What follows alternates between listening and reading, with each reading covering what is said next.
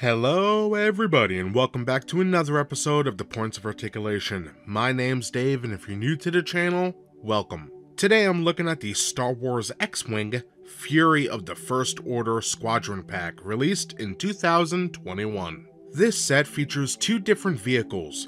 The first one is the TIE Whisper, which was first seen in Star Wars Episode 9, The Rise of Skywalker. And the second is the TIE SE Bomber, also known as the First Order TIE Bomber, which was first seen in Star Wars Allegiance, which is a comic. Now, truth be told, out of all the expansions and Squadron packs, this is one that I've been very eager to pick up, and I'm sorry I didn't review it sooner, it's just I had a lot of stuff going on. This pack gives us everything we need to add these ships to our First Order Squadron. We're talking tokens, dials, rules, you name it, this pack comes with it, and we'll take a look at that later.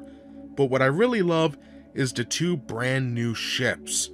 We have our TIE Whisperer, which looks very cool, and then, probably my favorite in the pack, the TIE Bomber.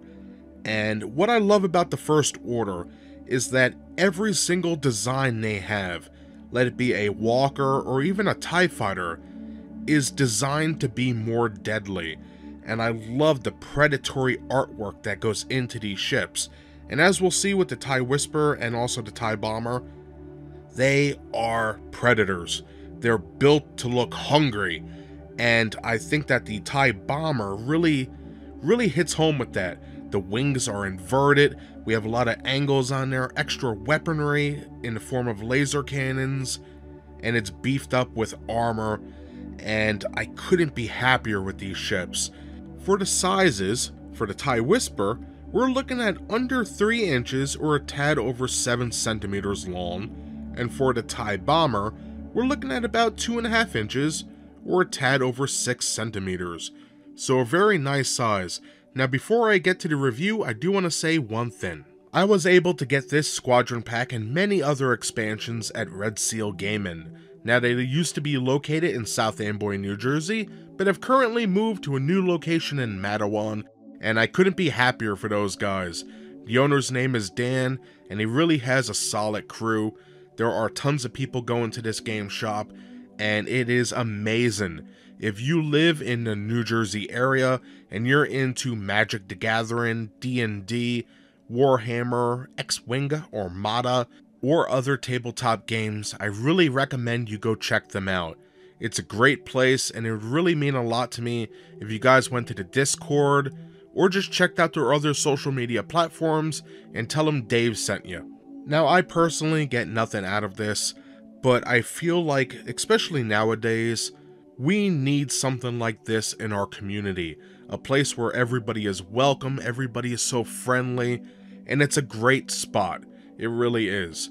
So if you feel inclined to, please check the links in the description below and go check them out. So enough of that rant, let's get to this review. If you're new to my channel, what I'm going to do is go over the dials, tokens, cards, and rules. We're going to look at the mold, the paint, put it on a stand, compare it to some other pieces, and then we'll be done. So let's get started. Alright, so now it's time for the dial token roll call. Up first, we have 3 ship dials, 7 ship tokens, which are double-sided, 3 focus tokens, 3 strain tokens, 3 evade tokens, 4 jam tokens, 6 shield tokens, 2 disarm tokens, 3 stress tokens, 3 deplete tokens, 2 critical hit markers, 3 ion tokens, 12 charge tokens, 3 force charge tokens, 2 cloak tokens, 1 turret arc indicator, 2 fuse markers, 9 lock tokens for number 14, 13, and 12, 9 ship ID tokens for 14, 13, and 12, 2 concussion bombs, 2 electro shaft clouds, and finally 3 dial ID tokens. So that does it for all the dials and tokens. Now let's take a look at those cards.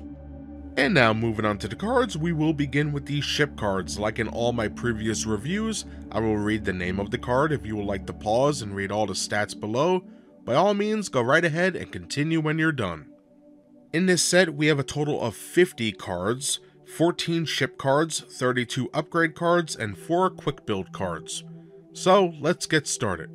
First up, we have Kylo Ren, Nightfall, Whirlwind, Wrath, 709th Legion Ace, Red Fury Zealot, Breach, Dread, Grudge, Scorch, 2 First Order Cadets, and for our final ship cards, we have 2 Sinar Jamis test pilots. So that does it for the ship cards, so now let's look at the quick build cards. Looking at these quick build cards, here's the first one, here's the second, here's the third, and finally here is the fourth.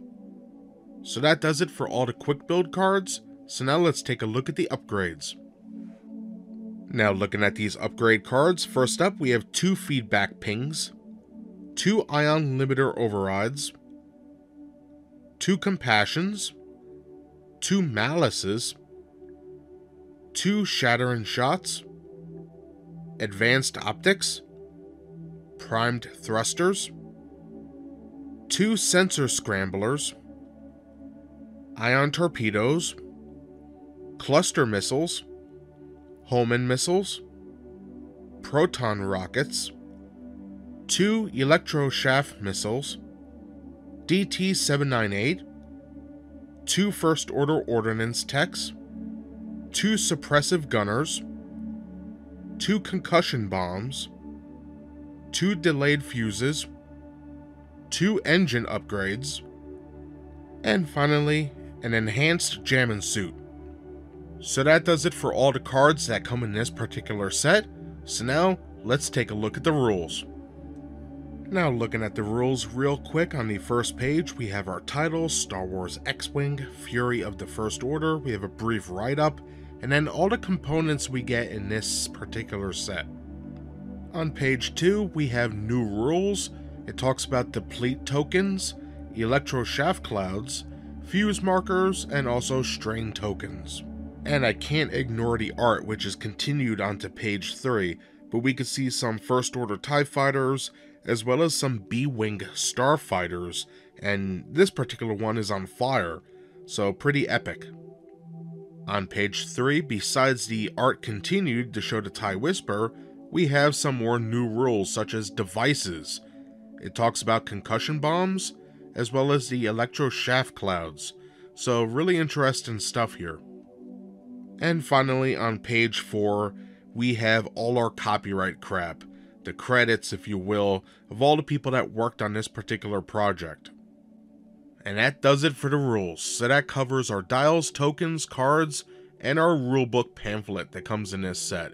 So now let's start taking a look at these beautiful ships.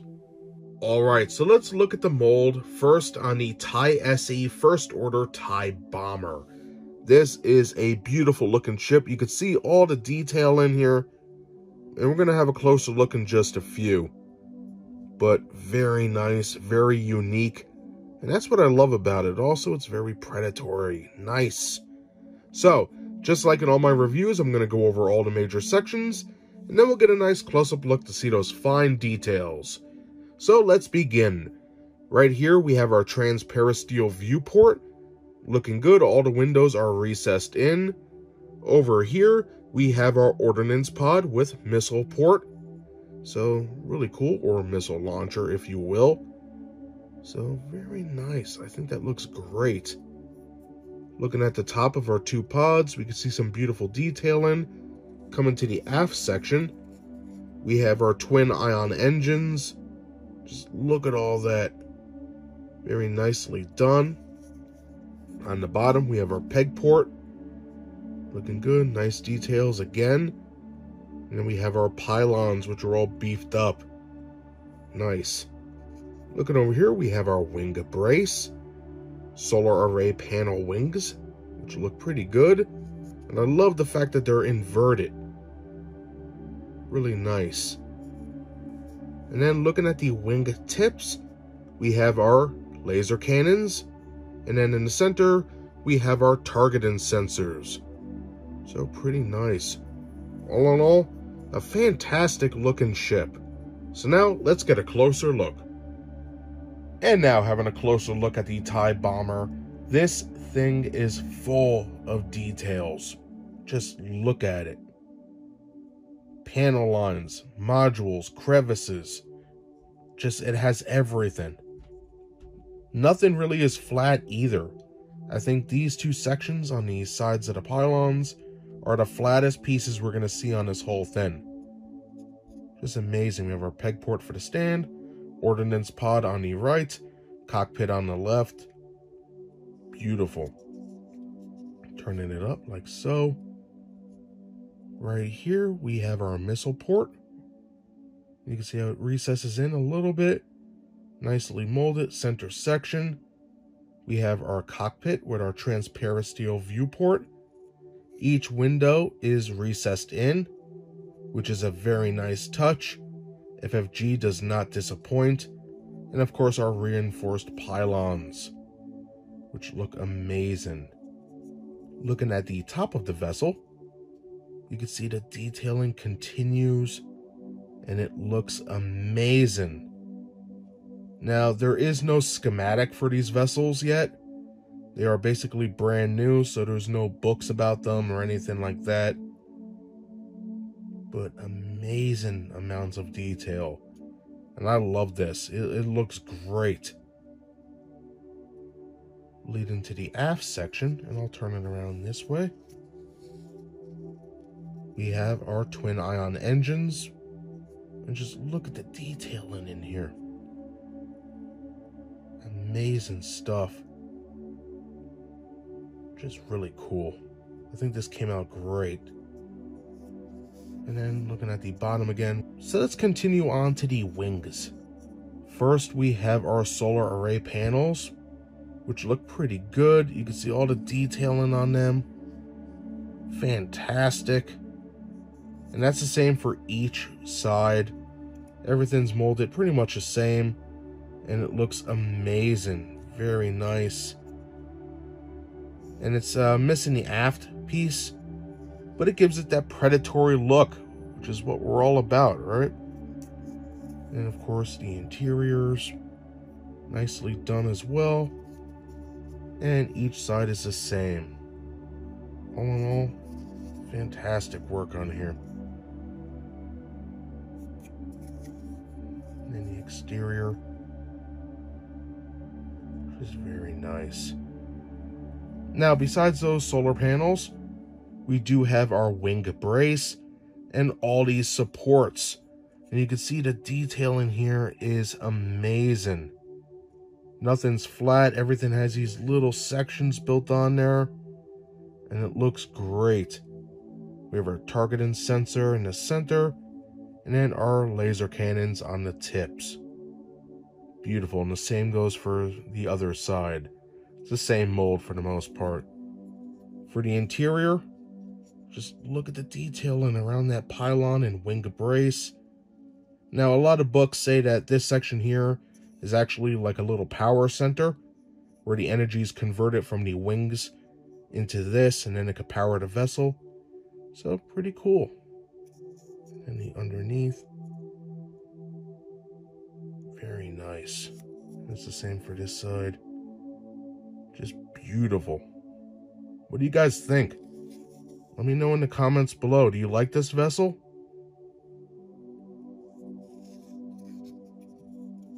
Excellent stuff, in my opinion.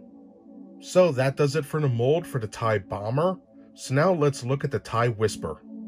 And now looking at the TIE Whisper, or the TIE WI. This is a modified First Order interceptor. And it looks amazing. I love this thing. Now, looking at it closely, it looks like it's components of the TIE Silencer mixed with a First Order Special Forces TIE Fighter. And what I mean by that is we have a reinforced hull. We have our antenna right there. And then if you look closely, and we'll get a better look at this when we zoom in, we have our turret on the bottom. an aft window, then we have our ion engines, and it's very similar to a First Order Special Forces TIE Fighter in that regard. But amazing. So, just like all the other ships, let's go over the main points. So on the top we have our cockpit hatch, which looks very good. All the windows are recessed, which leads us to the main transparent steel viewport. Looking good. We have our comms antenna, our pylons on the side. On the bottom, we have our laser cannons, which look great. On the bottom, we have our peg port. Right here above my thumb, we already mentioned it, but we have our aft cannon. Looking dope. And then on the back, we have our ion engines and aft window. Looking very sharp. Now for the wings, they are very sleek, very cool looking. We have our wing brace, our solar array panel wings going around. On the tips, we have laser cannons, which looks great. In the center, we have heavy laser cannons. And then the two little cylinders on the top and bottom, those are targeting sensors. All in all, a fantastic looking vessel. So let's get a closer look. Alright, having a closer look, we're going to begin looking at the wing sections. So right in the center, we have our wing brace, our power plant, all that fun stuff. And look at all the molding here. Just beautiful. I love that. Right in the front, we have our targeting sensors and also our heavy laser cannon, which is painted and looks pretty good. You can see all the little details on the barrel there. Great touch, and we'll have a closer look at that in just a few. But looking at the supports here and the solar array wings, looking very good, nicely detailed. Even at the top, just beautiful. Coming up to the tip with our laser cannons, looking fantastic. Very nice. And we have the bottom. Cool. And the same goes for the other side. You know, very identical. There's not really any differences. But beautifully done. Now for the interiors, they are the same. Again, we have our laser cannons. And then you can see the support beams and our solar array panels. Looking pretty good. Here we have our targeting sensors and heavy laser cannon from the other view. Looking very nice. And then moving in towards our pylon, you can see some beautiful looking details there as well. Pretty nice. Very difficult ship to film, but cool nonetheless. And then we have our aft section here. Just look at all that. Very cool. And you can see how thick the wing is. Pretty interesting, right? The other side here. Looking dope. And you can see how both sides are identical. There's no real difference between the two. They just look awesome. Right? Nice. Now for the pylons and cockpit sphere, how should I do this? Let's start with the front, and hopefully this looks good for all of you at home. Again, like my thumb doesn't even fit into this section. If I turn it like that. So I am zoomed in as much as I can. Before we actually look at the cockpit, here we could have a nice view of our targeting sensors and also our heavy laser cannon. And you can see how that's molded there. Some interesting shapes here, right? Pretty cool. For the pylons, it looks like a normal TIE fighter, except armored, which is awesome. Same goes for this side. And that armor continues on to the actual sphere here, where we could see our support beams, our transparent steel viewport with recessed windows. The paint's a little off on those windows, but cool nonetheless. We have our targeting sensors and laser cannons on the bottom. Comms array right here at the top, which looks good. Just very nice. And looking at the pylons from the back view, we can see how they are detailed going all the way around.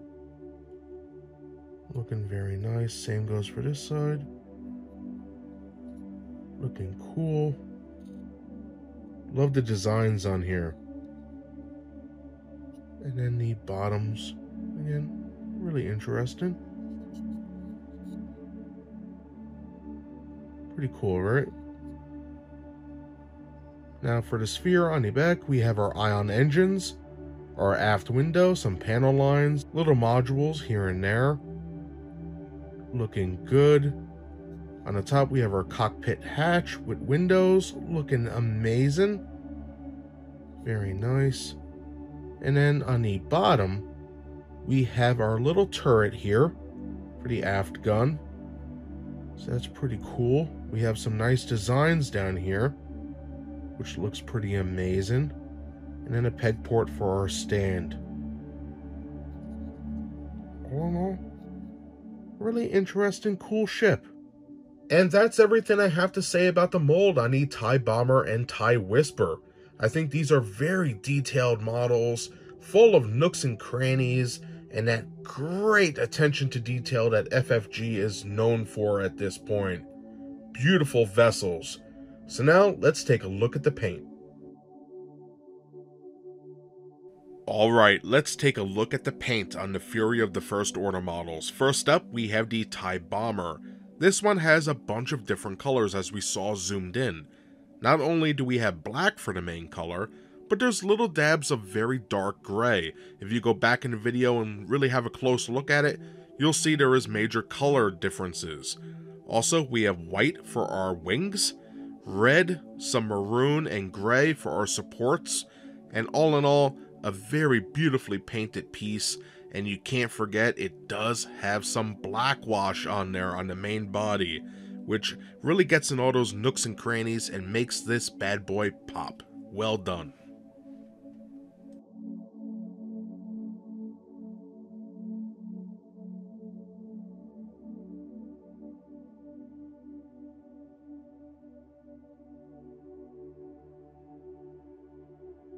Up next, we have the TIE Whisper, which is another great looking vessel. Paint-wise, we have black for the main color, followed by white for the solar array wings, which looks amazing. In the aft, we have maroon for our windows, red for our armored section, as well as red for our laser cannons. As the ship turns, you can see it is nicely painted, very beautifully done. And then we have red for our targeting sensors and heavy laser cannons, red for the front, and also we have maroon for our window and a transparent steel viewport. I know this ship is moving very quickly, but trust me, this one's actually painted pretty well.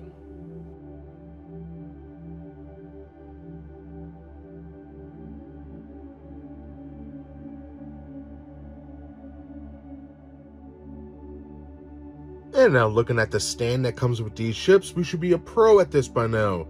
We get two little rods we connect together to make one pylon.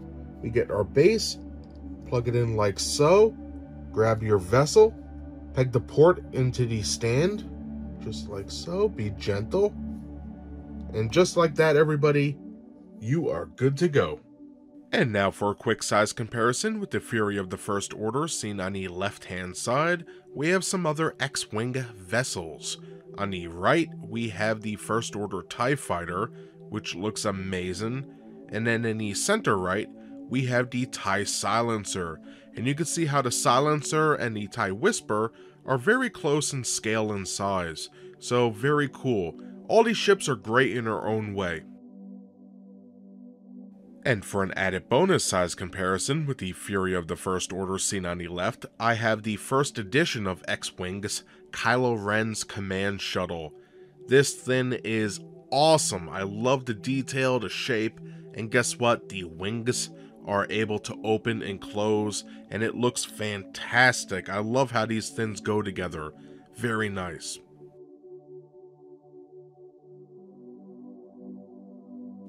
And that does it today for my review of the Star Wars X-Wing Fury of the First Order Squadron pack released in 2021. As I mentioned before in this video, I was really excited to find and get this pack.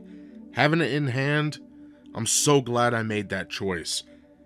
Yes, it comes with all the dials and tokens, rules, everything you need to add these to your particular squadron, but what I really love about this set are the ships themselves. As we saw looking very close up at them and also looking at their paint, they are nicely done on the whole, and I think where these particular pieces shine is in their molds, especially the TIE Bomber. I think that one is the cream of the crop, and some people may disagree and basically love the TIE Whisperer, which they should, it's a great ship, but I think detail-wise and mold-wise and all that stuff, the TIE Bomber is a home run. Beautifully executed, everything's there that should be, and it's a great miniature. It really is. And the TIE Whisperer's not too far behind. I think they're both great in their own ways, but my particular favorite in this set is the TIE Bomber. Nicely done. Now when it comes to the paint, there are tiny miniature mess-ups on these pieces. Now when I say miniature, I am zoomed in to the point where the iPhone doesn't want to zoom anymore unless it has like an exterior lens you could attach, and that's when we start to see all these little mess-ups here and there. I think the TIE Whisperer only had some paint mishaps on the front transparent steel viewport, and the TIE Bomber only had about one little black dot on a solar array wing, and also a little red dot on one of the engines. But besides that, they were spotless. I thought they did a great job painting these. Again, I'm showing you everything that these have to offer, so that way you know what you're getting when you buy one of these. So I gotta talk about the good and also the bad. But the thing about this is, when you get these and you put them on a shelf, or you're playing a tabletop game, you're never gonna get that close to see these little paint mishaps. So keep that in mind. Now remembering that this is a part of a miniature tabletop game, these ships do come with stands. They work well as we saw, and when you have them all together on a shelf, they look amazing together. And roughly all the ships are in the same scale. I believe it's like 121 or something around those lines. So excellent stuff. They really look sharp. And that's everything I have to say about this Squadron pack today. I think this is great, and if you enjoyed this video, smash that like button. And if you'd like to see new videos every week, subscribe. Again, to all of you out there who take the time out of your busy schedule to watch my content, I greatly appreciate it, and I hope to see you next time. Bye everybody!